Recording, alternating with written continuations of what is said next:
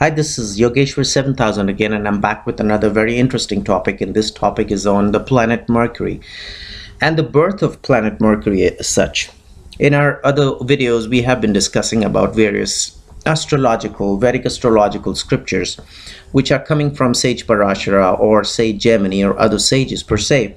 But sometimes I go into the Puranas as well to see whether there's a connection of Vedic astrology with the Puranas, what kind of connection you can find out from the Puranas as far as planets are concerned.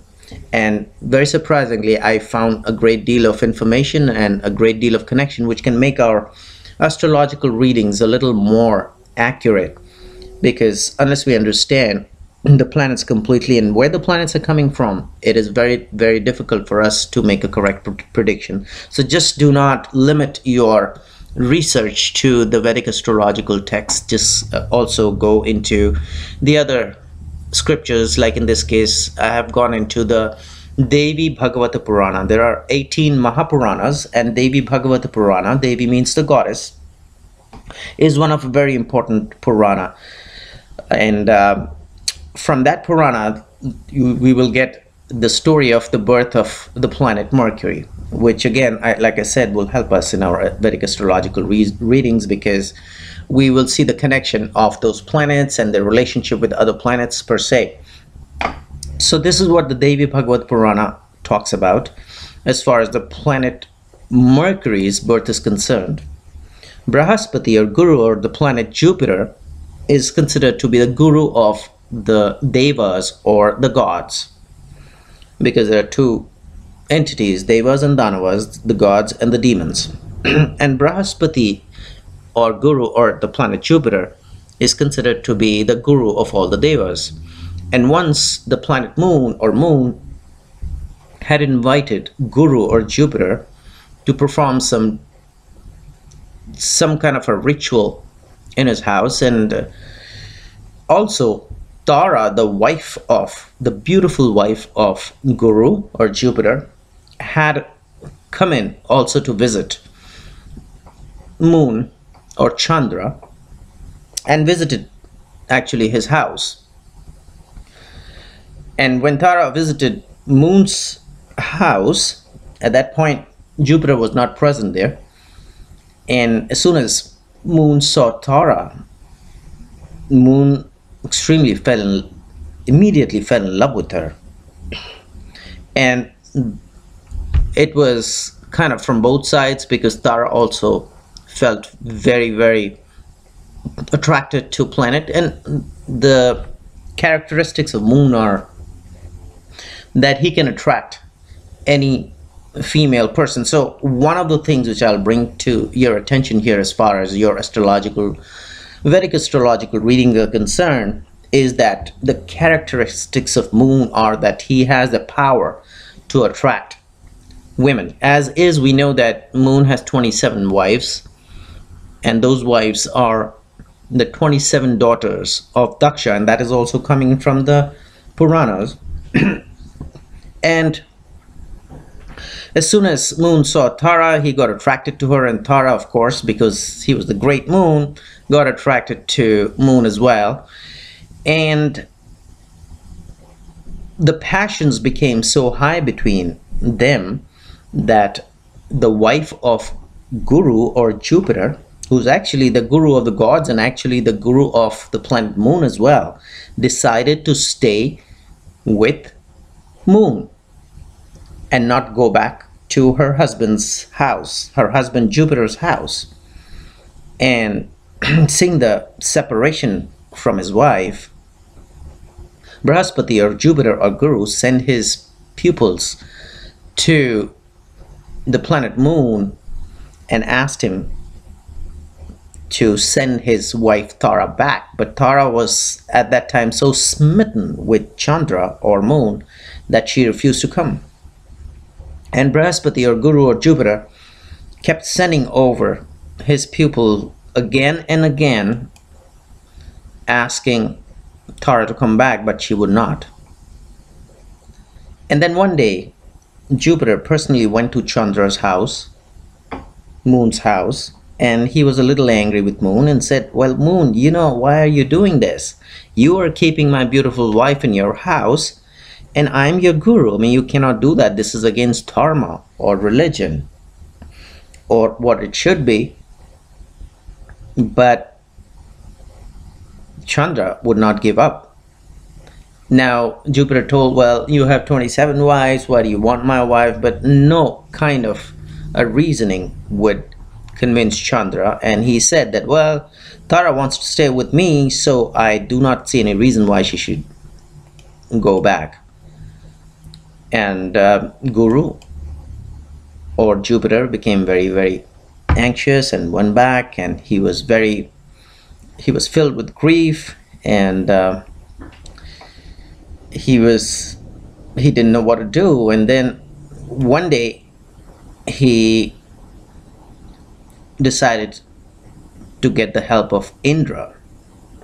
And Indra, as we know, is the chief of the gods. And Indradeva understood his situation, and Indra said that, I see that you're very, very sad, and you are my guru, and you have been insulted in my own kingdom of gods. So I'm going to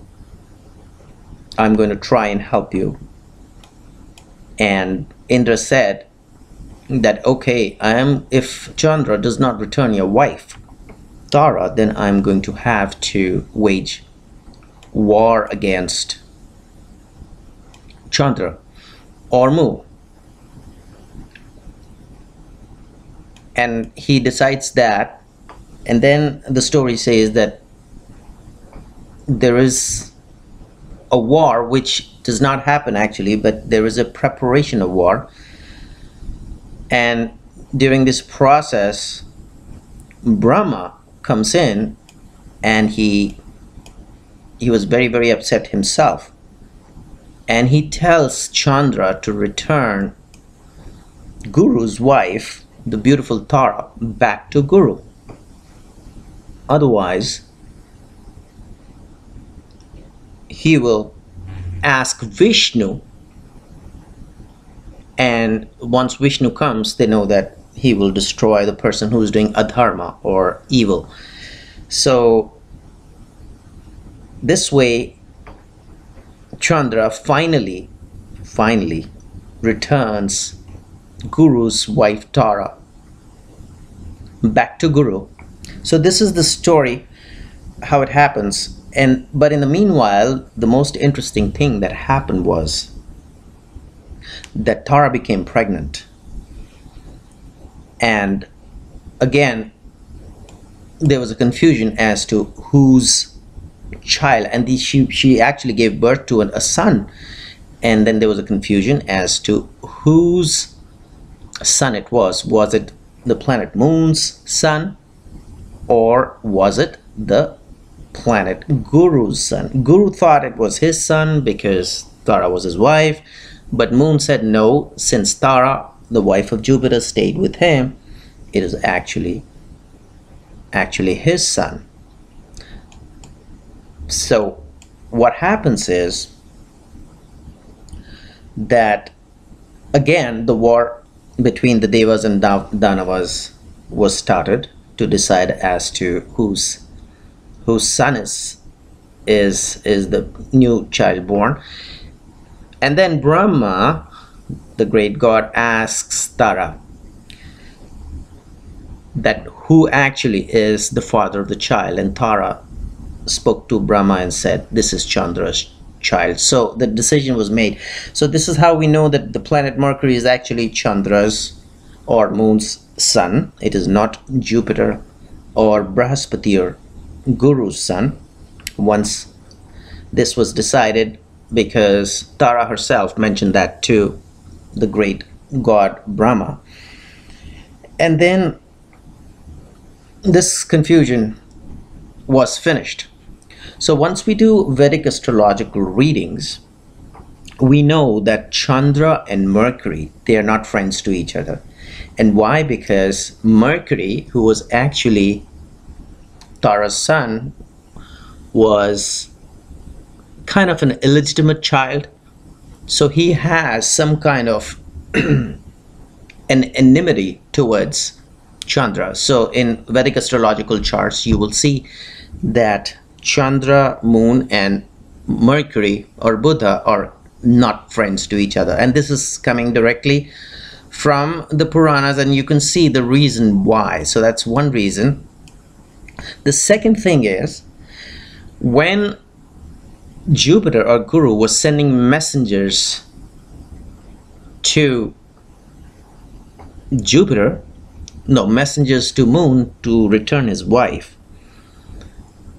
So when Jupiter or Guru was sending messengers to Moon to return his wife Tara, Shukracharya, which is the planet Venus or Shukra, and it's mentioned right there in the Puranas that because of the enmity of Shukracharya with Brahaspati, Shukracharya recommended Chandra, do not return Tara. Do not return Tara to Brahaspati or Guru or Jupiter. And in case there is a war, and in case Indra wages a war against you, I will help you with my mantra shakti, or the power of the mantras. So this is another insight we get through the Puranas, that that Shukracharya or the planet Venus is extremely strong as far as mantras are concerned. So whenever you see a chart, you see Venus nicely placed and at the right place, you can very easily determine that this planet Venus or Shukracharya or Shukra can help this person through mantras rather. So that is one insight we can get from the Puranas. The other insight is that Shukracharya is an enemy to Brahaspati, or the planet Venus is not friendly to the planet Jupiter. So whenever you see there's a conjunction of Venus and Jupiter, you see there's a problem. And I've seen that in several cases. A lot of astrologers make a mention that no, both have benefics. If they're sitting together, there is no problem, that house is good. But no, you will see and you will notice that whenever there is a conjunction of Venus and Jupiter, it is not a very happy situation, because both are enemies to each other. And the Puranas, the stories from the Puranas, are substantiating that. So like I said, look into other scriptures as well. That'll make your astrological reading a little better. So today we did discuss how Mercury was born, why Mercury is not very friendly to the planet Moon. Why? Of course, because he was an illegitimate child, and he was unhappy because it was Moon who impregnated Tara, his real mother, and not his father, which was Jupiter, which he always considered as closer than what he is to Moon. So Mercury is closer.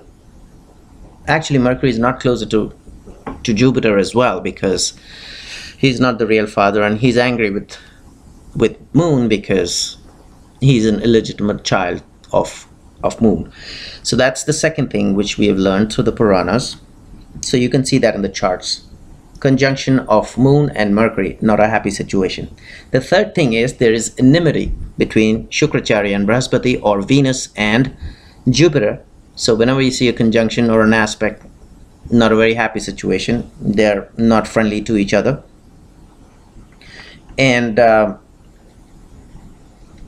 also you can see that through the Puranas that the planets actually can explain us a lot, or the stories can explain us a lot as far as the planetary friendship or planetary enmity is concerned. So hopefully you enjoyed this video. This is kind of a video, a video which is not directly very technical as far as Vedic astrology or reading the birth charts is concerned, as I've been discussing in my other videos. But this one definitely is interesting, because it talks about the stories and how these stories can be related directly to Vedic astrology. So I will recommend, in the meanwhile, subscribe to my channel and check out my website. There is a link, and I will see you with a very interesting topic, I promise you, next time. Thank you.